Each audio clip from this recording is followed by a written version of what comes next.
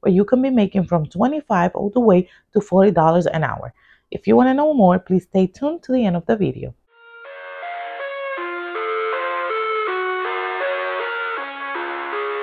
Hello, my beautiful people from the channel. If you are new, welcome. My name is Isaura Abru, and in this channel, we talk a little bit about everything: side hustle, how to manage your finances, and becoming financially free. If any of this topic interests you, make sure that you subscribe and like this video. In one of my previous videos, I posted that I have a new job. As you guys know, I'm a medical delivery courier. Currently, I'm not doing that job, and I have some issues at work where I couldn't continue working in that place because of sexual harassment, which I'm going to keep you updated little by little on. We're going to talk about that in another video. But today is a very excited video because I'm going to be sharing with you my current job, which I was able to get, thanks Jesus.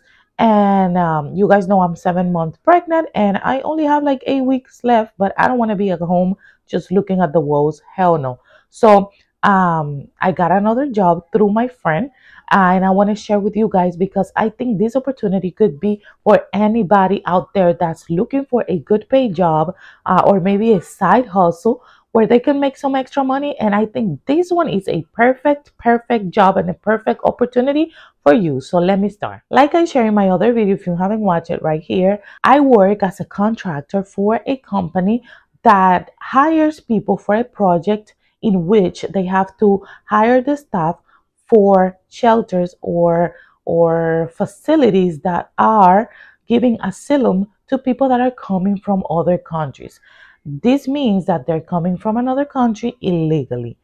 And as you guys know, New York City is a sanctuary. So they help this type of people, and they usually give shelters, and they provide with whatever they need to be good until whatever happens to them. If they move, whatever the case might be. Right now, there are a lot of agencies that have this big movement, this project, let's call it, and they're hiring a ton of people for this project, and is for you to become a helper at this type of facility or shelter. They do have different positions for this, like a community advisor or community associate or supervisor of the shift. The shifts are going to be 12 hours a day for, depending on your position, that's going to depend the amount of money that you're going to make. I am a community associate because according to my resume, that's a position that I was qualified for. I actually was going to go for shift supervisor, which pays a lot more, between $37 to $40 an hour. But because of my pregnancy, I didn't want to take so much responsibility. So I decided to take community associate, where they're paying 30 to 35 depending company or which staffing company hires. But you're not going to be making less than $25 an hour, which is still great. So let me share a little bit more about what do you do in this type of work, and then I'm going to go right into the companies, the staffing companies, because I was able to gather some different staffing company because they do have many. So like I say, there's different staffing companies, and depending on which one you get hired from, it's going to be the pay. But like I said, it's between 25 all the way to 40 depending on the position. As of right now, I know there's 3 positions, like I said, which is a community advisor, community associate, and the chief supervisor. Before I get into this, let me just share a little bit about what are your duties every day. There are 2 shifts, one in the morning, 7 a.m. to 7 p.m., and the next shift, which is 7 p.m. to 7 a.m. They do have another position, which recently I was able to see, which was translation. And I know they only work 4 or 5 hours a day, but I know they do 5 days a week, so that's totally different. As helper of the facilities or shelters where we work, we are in charge of maintaining everything running smooth in the shelter. This means that the persons that are living in the shelter, they have to comply with everything that they're supposed to. This is why the people that are there, they sign a code of conduct sheet where they are agreeing to follow the instructions and to follow the policies and rules of the hotel or shelter or facility that they are in. As a community associate or community advisor, you are required to make sure that the areas are kept clean and that the people are doing their stuff as they're supposed to. Usually, the people in the shelters, they already know what to do and they are really easy. They comply with whatever they have to do. They mostly speak Spanish.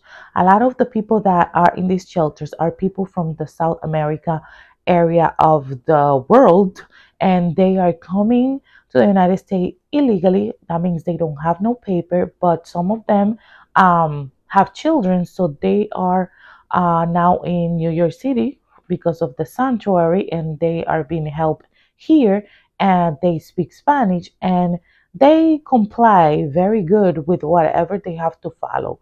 Usually we have coordinators coming from DHS, coming from HRA, coming from these different other locations to help them get the help they need. For example, free insurance, how to get food stamp for their kids, how to get WIC for food, food stamp, cash assistance, and all of that stuff that they're able to get. Another thing we are in charge to do is maintaining the log in order. That means when they coming in and out of the shelter, they have to sign in or out.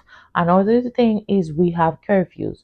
So everybody that's in the shelter has a curfew. 9:30 for the people that have kids. Kids have to be in bed by 9:30, not in bed, but at least in the room. And if there's two adults and one is outside, the adult that is outside must be back at the facility before 11 o'clock.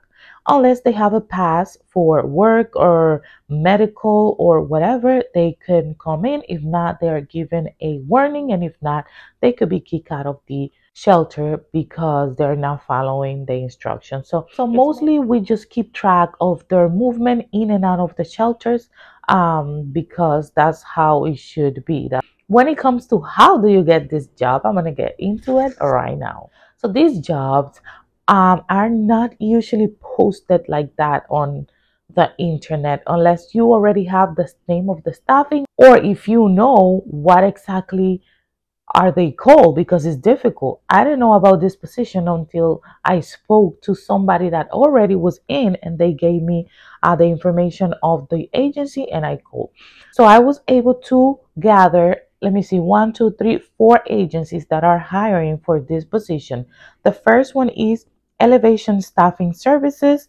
The second one is the temp position. The third one is Maxim Healthcare Staffing, and the other one is Eclaro, and the fifth one is Equilium, which is the one I was hired from. Not sure if I'm saying the names correctly, but I'm going to try to put them all right here. So if you didn't get what I was saying, you can just look at the words that I put there. So these were the staffing companies. These are the staffing companies that are actually looking to recruit, to hire people for this position.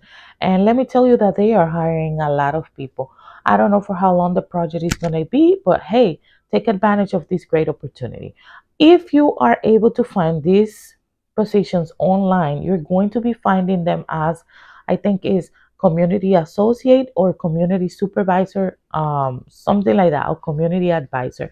I have seen some of the jobs on Indeed. You might be a little bit, a little bit confused because the requirements that they have, when you go and check them on Google, it's like you have to have a bachelor's degree, you have to have certain experience. But I know they're looking for at least some customer service experience, and you're going to be able to get in even if you don't have a bachelor's degree. I do not have a bachelor's degree, and I was able to find a good position as a community associate where they pay me $30 an hour. So I'm pretty sure you can get hired too. And why am I giving you this information? Guess what? Because you guys know that I want you to win, and if this opportunity is available for me, it could be available for you as well. So why not? There's too many people being hired. And from what I have seen so far, I've seen people with even zero experience doing the job. I have seen people making $36 to $40 an hour as chief supervisor. And from what I've noticed, they don't know absolutely zero of what they're even doing. So you can do it as well. There's a lot of shelters that have been open in the New York City area and New York State. So I am pretty sure you can get hired and you can get a position because, 36 hours a week. That's what they offer, 3 days a week. The shift are 12 hours per shift, but you only work in 3 days. So that means you have the rest of the week after that to do whatever you need. This could be a great side hustle if you already have a job. You can be making $1,900 if you are a community associate, or $900 if you are a community advisor, which helps because if you multiply that, you're going to be making 4,000 something every month out of those 36 hours that you work with this position. Plus, this also gives you a opportunity to put this information on your resume for future references. This is how I take it. So I hope this information have been helpful for you. On your own, do your research on the staffing companies that I gave you, call them, apply for the position, make sure your resume is on point when it comes to customer service because this is what they're looking for, and please apply. This is a great opportunity. I already received my first check, $1,000, 3 days a week, 12 hours per shift. I mean, come on, you can do this. I'm pregnant 7 months and I'm doing this. I'm pretty sure you can make a lot of good stuff with this money. I hope this information have been helpful for you.